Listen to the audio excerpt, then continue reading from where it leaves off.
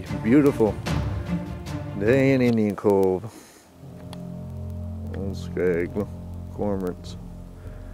Yes sir, a beautiful evening, fine evening. Anyway, we're at Indian Cove, trying to get some fish and some birds for the winter, and out here we don't have any power, so it's a big challenge trying to keep everything cool.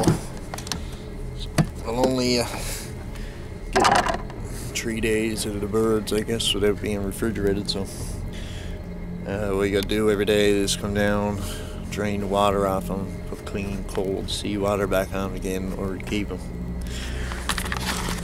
Yeah, a bunch of cod fillets there, a bucket of ducks there. We got another bunch of fish today and birds.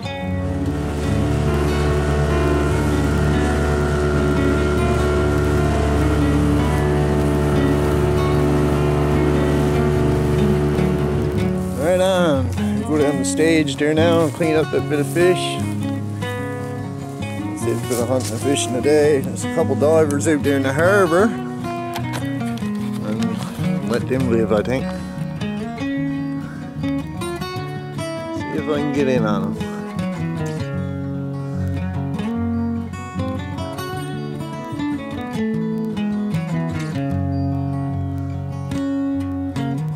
Yep.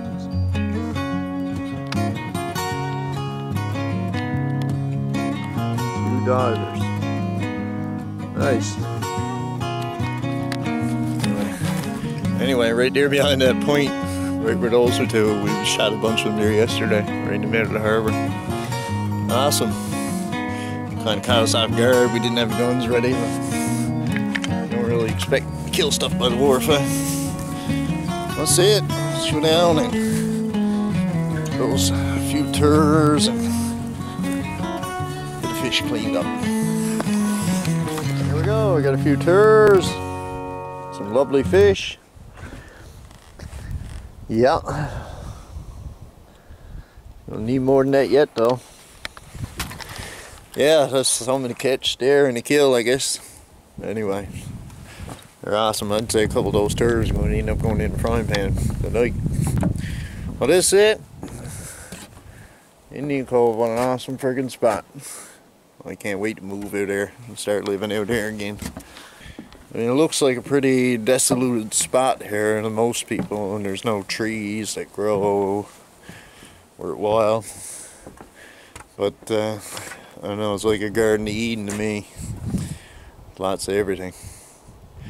Alright, I gotta get my hands dirty up to the elbows and fish guts and blood. Awesome.